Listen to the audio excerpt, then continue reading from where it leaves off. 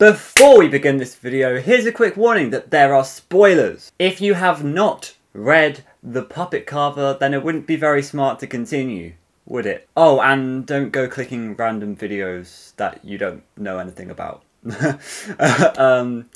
Yeah, that's just advice for the future. Anyway, let's get on with the video. What's up, Brozones? Welcome to the Ozone, and welcome to another episode of Pinocchiozone. You guessed it, today we're going to be talking about the significance of the story, The Puppet Carver. When I read this story at first, it seemed a little bit random, but since then I've gone back and I've reread it a little bit, and I have thought about it, actually, with my brain this time, and I think I understand it now. So before we talk about the significance of the Puppet Carver, just remember to subscribe to me, as I'm going to be making some more videos like this on the other stories in this book, books in the future, and all the books in the past. So subscribe for that. I'm also really close to 1,000 subscribers. 1,000? 10,000 subscribers.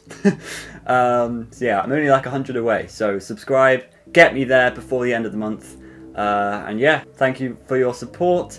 And let's continue the video. The Puppet Carver, I would say, is a story about a boss called Jack who has a pizzeria chain called the Pizza Playground. And this place is slacking big time. He's losing money, he's got no customers. And yeah, all the animatronics are malfunctioning. And funnily enough, the animatronic that was mentioned was an animatronic pig, which I actually want to stop and talk about a little first. This already sounds a lot like Pizzeria Simulator, right? There's this guy that we're following who is essentially building a pizzeria. Not only that, but there's a pig animatronic. Sounds a lot like Pig Patch, right? Now, it's only a small theory with not that much evidence, but I'd like to say this is almost like an origin story to the mediocre melodies. Because if you think about it, they kind of came out of nowhere in the 6th game. One big theory of mine is that they were created by another company who kind of wanted to steal the Freddy Fazbear iconic like animatronics and make them into a new style, a fruitier style, if you will. They're very similar to the main crew, but also very different.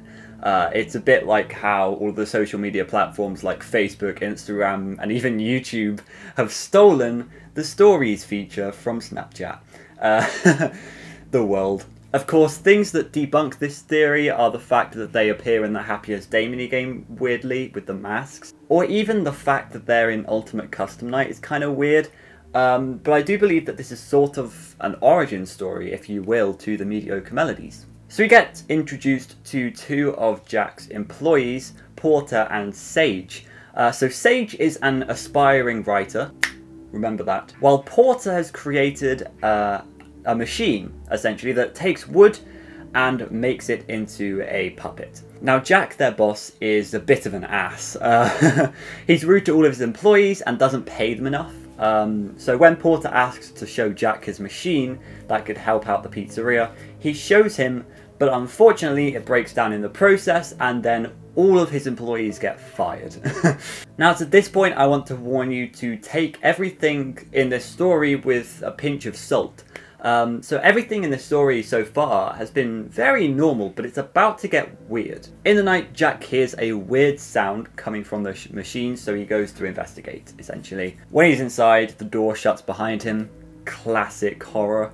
And all these saws and blades are coming down on him, and then there's a massive bang. Jack then leaves the machine completely fine, and he's like, oh, I feel better about life now. He essentially feels thankful that he's still alive even after all that, and then goes out and says thank you and apologizes to all of these people that he's hurt in his life. While going out to do nice things, he hears footsteps behind him and he hides inside an abandoned office where he is cornered by a being made of pink slime and organs. Now, what is this being, you may ask?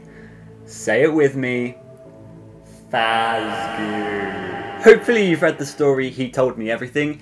If you haven't, the story ends with a load of science students essentially getting their lives replaced with duplicates of themselves in the form of this matter called Fazgoo.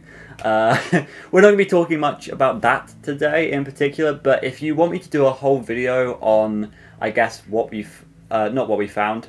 He told me everything, and what Fazgoo is and what it means for the FNAF lore, then let me know in the comments below, because I'd really love to do that. Anyway, this Fazgoo reaches out to Jack, and at once he feels all of the pain that he has caused to other people in their lives. Then it stops, and the monster goo, the goo monster, disappears.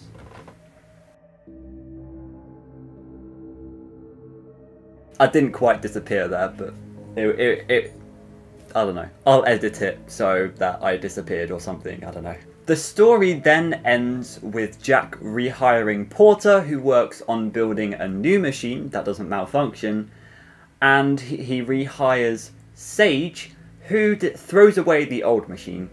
But when he looks in the waste tray, he sees the remnants of Fazgoo. And that's it. Now you can imagine that I was very confused after reading this. I'm sure a lot of you were too. Especially if you read my audiobook, because I had no idea what was going on, so I couldn't explain it to the people watching.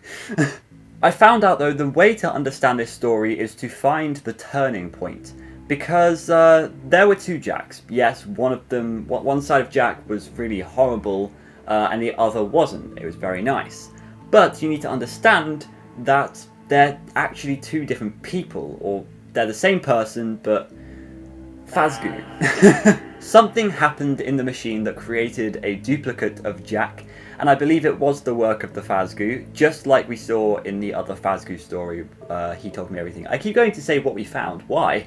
The Fazgoo replaced him, and now he's a better person.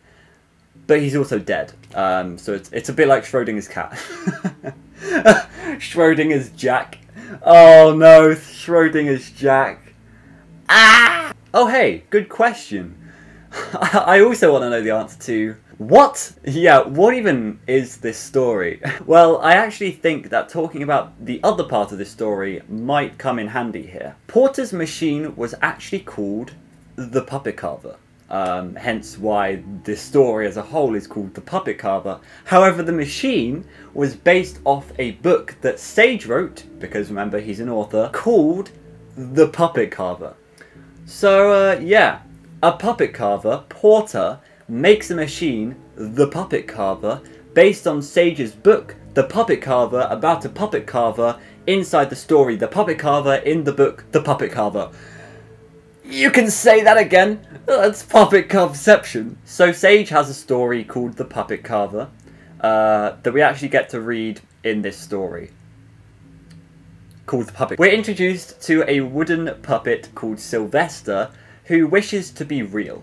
And you can already see that this has many connections to the classic story of Pinocchio, who is also a wooden puppet that is created by a puppet carver master person, and he wants to be a real boy. This puppet has three senses. He has the sense of sight, he's able to hear, and he can smell. So you can see right there that he has 3 out of the 5 senses.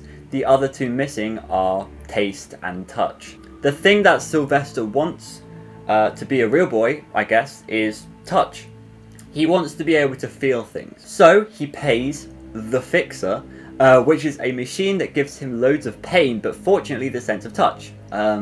He could then feel everything, and it ends happily with his newborn daughter in his hands. Even that's kind of a weird story. It's kind of like the ending of In the Flesh. The reason I think this story is important is because it shows what it takes to be a human being. The book is a parallel to the story that the book is in. That probably made no sense, but it's mind-blowing. Yeah, if you think about it, it makes sense. Jack starts off a horrible person to be around. Some may even say he's inhumane. And he goes into a machine and becomes a better person.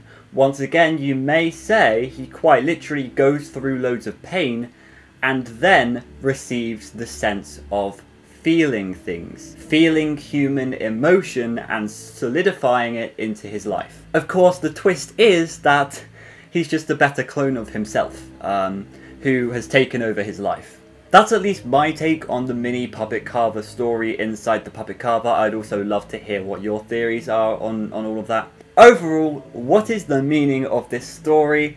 And what did it teach us? I think you can take away a lot from this story, but only very loosely.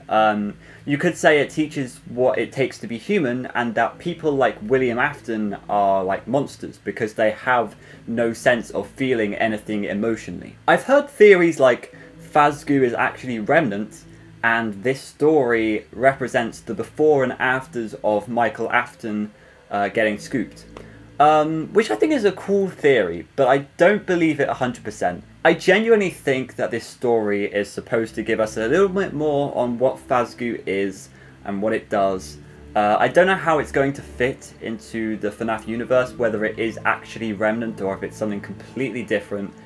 But we've seen it twice now, and I think it's significant in some way. To finish, I want to quickly mention a small connection I may or may not have found. In the Sylvester story, there's an entire part that's completely irrelevant, okay? It has no bearing on the story whatsoever, where he interacts with these kittens that are in a cardboard box. Now, I don't want to be that guy, but that sounds very similar to the Candy Cadet story where 5 kittens get killed by a snake and stitched together and put in a small cardboard box. I know it's probably nothing but an Easter egg, if it is something, but it's cool if it was an intentional connection. Anyway, this video is getting long, so I will see you in another one. Hopefully next time we're able to talk about coils and jump for tickets, so that's exciting. Yeah. Make sure you subscribe for that video, and I will see you later. Goodbye.